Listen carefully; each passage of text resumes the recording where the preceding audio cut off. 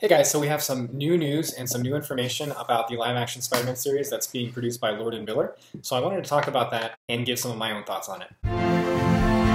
Spider baby, shoot some spider webs. Thank you.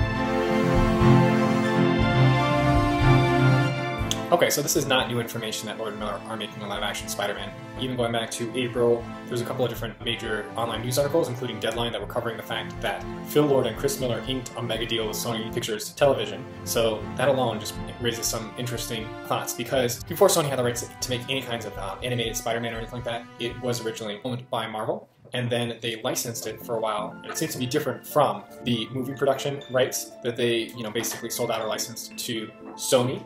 So it's just that Sony ended up following up with it and tag teaming it and also wanting to do the animated. But then it reverted back to Disney, and now there's a brand new thing where Phil Lord and Chris Miller are going to be making a combination of comedic live-action Spider-Man, dramatic live-action Spider-Man based, and animated Spider-Man based shows. So I'm going to talk about what shows we know so far in production, which ones are rumored or what we have any kind of sources for and what would make sense, and then what I specifically would like to see, which hopefully, they might implement some of these fan choices for the series, and why I think that it's specifically 5 to 6 that they're doing.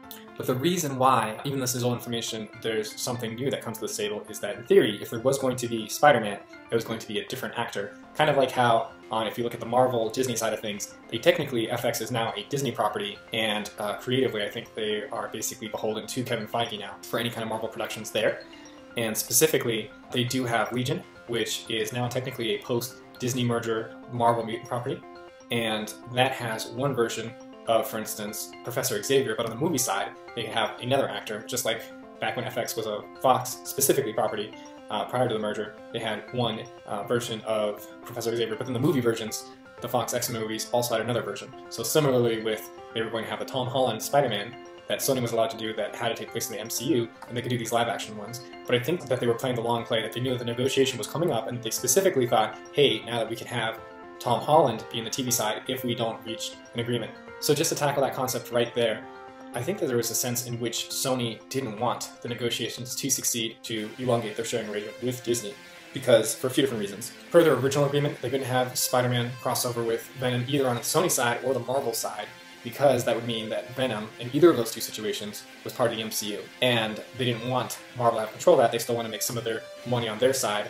That was the non-Spider-Man, like Venomverse originally. Now it's going to be a Spider-Verse because they've got Spider-Man back. So it seems like in two different versions of the renegotiation pitch, according to some of these maybe sources that aren't as veritable or verifiable, take it with a grain of salt, they may actually have truth in this case, but Sony said, like, listen, if you can have Tom Hardy, Eddie Brock, Venom cross over in the MCU, we'll continue to allow you to use Spider-Man, provided that everything else makes sense fiscally as well. But since they won't, here's what they're thinking. Okay, well then, we'll just not come to an agreement.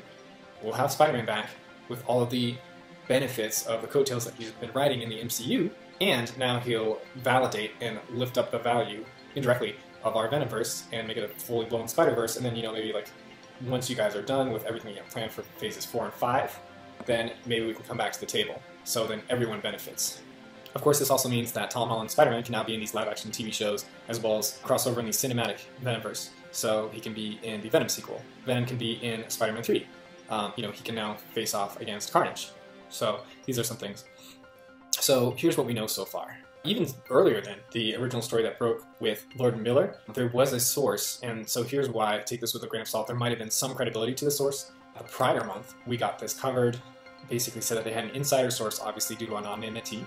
They couldn't reveal who it was, but that Sony was actually already thinking about making a Spider-Man-based TV show, and people were kind of scratching their heads like, how does that even make sense? Does, Sony lost their rights to make animated Spider-Man TV series, and this would be live action, and doesn't Marvel have the rights for Spider-Man, on the TV side at least, even if they have the cinematic rights? So that's a little bit confusing, because we don't have the full details of that contract, even, but we do know that Disney, to this day, makes Disney Spider-Man animated. So whether it's the format, or whether maybe it's the length of time, like maybe they can make serial 30-minute episodes, whereas the Sony side for TV for Spider-Man, the rights that they have, maybe, has to be longer, like an hour long or so. And that brings up an interesting point I'm going to cover in another video, in which, theoretically, actually, Marvel can still use Spider-Man Tom Holland while Sony uses him. And I'll provide my thoughts on whether I think that's a good idea or not, or whether that's something we can do or not, and what that would mean, but that'll be in a separate video. But basically, before this Lord Miller story broke, there was the idea that either possibly the current actor who's playing Flash Thompson, Tony Revolori, could play Agent Venom, which if you've read the comics, you know that's basically Flash Thompson admires Spider-Man, and he's so inspired by Spider-Man's sacrifices and everything that he consistently does for the average people that he decides to go fight overseas with the US military, gets his legs blown off, and he thinks, oh, I'm never going to walk again, I'm never going to be able to serve again. And basically, this US government agency says, well, we found a way to tame the Venom symbiote so that you could be fully in charge and you'd have all the powers, and you could walk again and fight again. But the catch is you have to work for us and continue to serve on these missions. And Flash Thompson, you know, if you know his character development at this point, says, heck yeah, I'm going to do that. So then you have Agent Venom, which is like a successor to Eddie Brock, sort of. On that note, I'm going to break down in like a top 6 style what things that Lord and Miller are going to have in the works. So first of all, they could do a Flash Thompson Agent Venom. If they want an older, more mature version of them, they could just do another actor versus Tony, especially if, you know, his character doesn't seem to be developed enough yet by Far From Home. Then again, if this is later on the roster, later on the slate, then maybe by that point, the actor who plays Flash will be several years older, he'll look more mature, and maybe he'll show that maturity in Spider-Man 3, which could be released before this live TV series can be released. Then you have probably a Spider-Verse-based animated spin-off, so that could be something, probably not necessarily something they want to do cinematically. So cinematically, the Into the Spider-Verse sequel will probably be released in theaters. However, we do know, and you can check this out on Wikipedia and its sources, that Amy Pascal has said that she was thinking of a female-centric spin-off as well. And from what we know of that, it seems like Gwen Stacy, this would be like kind of a side story that would kind of complement the Into the Spider-Verse. Maybe this could be the TV side, you know, the animated one that Lord and Miller do. Haha, I said do. But Lord and Miller actually did work on Into the Spider-Verse, so it makes sense that they would do any kind of spin-offs, whether it's a sequel or something that could maybe go to TV, specifically this, where so Gwen Stacy, or Spider-Gwen, meets up with Jessica Drew, the original Spider-Woman. And that would be animated, and that would kind of tie into the movies, probably in a way that you could watch the sequel without having to watch the TV and still enjoy it. But if you watch the TV spin-off and then watch that sequel, there's just an extra layer of Easter egg and you know, enjoyment that you can get out of it. So number 3, we might have a live-action Tom Holland Spider-Man that kind of would work the same way. It could take place either before or after Spider-Man 3, or maybe he would just cameo, like Tom Holland Spider-Man would cameo in some of these other live-action things, including Agent Venom and Into the Spider-Verse sequel. Speaking of which, you have seen that Tom Holland said that he would be interested in doing a live-action version of the Spider-Verse, which originally ties back to the comics. There's like a Doomsday story arc, and you even see it in the 90s animated series, where Spider-Man meets up with several versions of himself, including one where he meets up with just an actor who plays Spider-Man. So it was almost like breaking the fourth wall. In another dimension, Spider-Man's a fictional character, and he's just an actor in the Spider-Man suit. So it's kind of like a gag there, and he says, I'm just going to go hide on the table, and you know, you other guys will go fight the villains. So in the same way they could have, if they would be willing to do this, a Tobey Maguire, Andrew Garfield, Tom Holland, maybe a live-action Miles Morales, a live-action Spider-Gwen, who would all, you know, cross over in this event, and it could be TV-based instead of movie-based. So that's something else to think about. Number 4, that would also bring up the possibility of a live-action Miles Morales. It doesn't have to be based on Into the Spider-Verse. It could take place on another world, and basically cover that version of Miles Morales. Maybe one that's a little bit closer to another comic book run of Miles Morales, and then they could cross over. Kraven the Hunter, if they don't want to make that into a movie, that could be a TV show as well. Silver and Black, instead of being a movie, could be a TV show. You know, Jackpot was something that they were throwing out there. That could be a TV show. The Sinister Six might work better on a live-action TV versus movie, so that they're not trying to cram too much into one thing. You could also have like a live-action Spider-Gwen. You could have a spin-off live-action of any of the movies that are in production, which would include Morbius and Venom. So that's what we know so far that we have any sort of evidence for. So here's why I think that they're doing this. There's 2 reasons. Number 1, they're looking at Marvel as their model, and they're saying, you know what, Marvel is doing really well, now that they're going to be doing more to cross over the TV and the movie side, which they weren't doing so much before when they had things like Netflix Daredevil, where he wouldn't also appear, Charlie Cox wouldn't also appear in the movie, even though it was technically in his contract in case they did decide to go that route. So now with the Disney Plus, where they are trying to do some of that crossover, I think Sony's like, hey, this is a really good idea. We already have these Venomverse and now Spider-Verse, Sony Marvel movies, so if we do things in the TV show, we can have them cross over. Number 2, I think that they probably would have a big crossover event, similar to how like Daredevil, Punisher, etc. had a crossover event in the Netflix series. So number 1, characters from one series cameo in another series, and then number 2, they had the big crossover Defender series. So for me, I would think that they could do 1 or 2 crossovers, or both. Number 1 could be that live-action Into the Spider-Verse themed concept. And then number 2, you could have a Sinister Six, and that could cameo some of these people. It could cameo Tom Hardy, Venom, it could cameo Tom Holland, Spider-Man, it could cameo Jared Leto, Morbius, and it could cameo villains that are already established in several of the movies. So it could have Matt Gargan, Scorpion, they've established the Vulture, they've established, you know, Shocker, they have established Mysterio, whether he's still alive or whether this would be like a successor to Mysterio.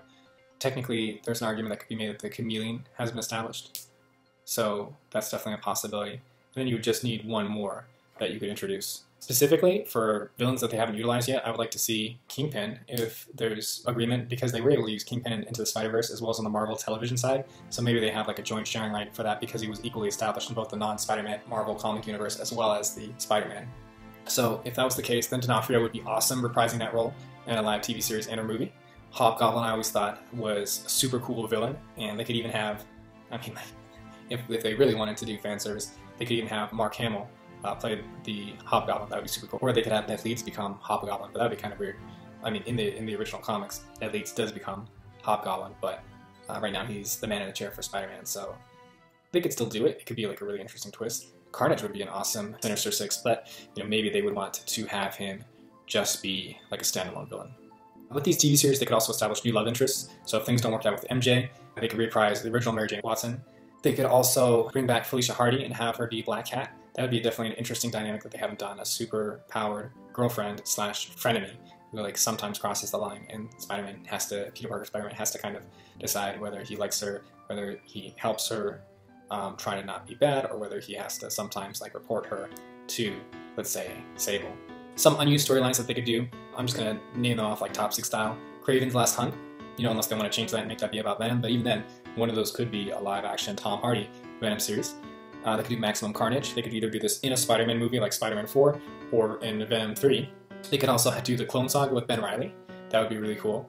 They could do the Six-Arm Saga where he was starting to mutate further and further into basically like a human spider instead of Spider-Man.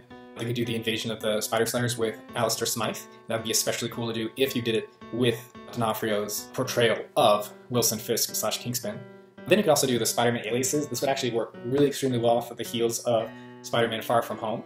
So if you ever read the comics, when he basically had to go into hiding, he cameoed all of these other things. So not Night Monkey, but like he had this one version of himself where he had a jetpack, and then he had to like change up his fighting styles and what powers he was allowed to use or how he portrayed them, so that people think these were other random vigilante superheroes that were popping up that were not Spider-Man, so they could have him be like Ricochet and all of these other things, and that might be pretty cool. Some other spin-off series, they could also have Spider-Woman as Julia Carpenter version, and they could do Anti-Venom, so they could have Tom Hardy become Anti-Venom, which would be pretty cool. So what would you like to see as part of an animated or live-action series? Please let me know in the comments below what you would like to see Lord Miller can do. Do you think that anyone aside from Lord Miller could have like a separate division of Sony TV that might also use some of these IPs, kind of like how Marvel was doing? Do you think it'd be a good idea or a bad idea? One thing I do know about Lord Miller is they do have a very quirky sense of humor, so whether it's more of their drama genre, or their comedy genre, or their animated genre, animated you could think of Cloudy with a Chance of Meatballs, and then you could look into other things that they've done. A lot of them are just really quirky, so I'm wondering if these are all, instead of being like a little bit more serious and dramatic and gritty like some of the Marvel television is, if these are just going to be all like quirky, like family friendly, and do you feel like that would take away from some of the gravitas and the seriousness of what they can do? So just let me know what you think, guys. If you like this video, please hit the like button, please subscribe, and please hit the notification bell. It really does help out the channel. Please click here for my other video on how Tom Holland Spider-Man can actually still be in the MCU legally moving forward, even with the sharing arrangement not continued, and whether I think this is a good idea or a bad idea, and whether I think Disney or Marvel may take advantage of this or may say nay. Thanks again for watching, everyone. See you next time.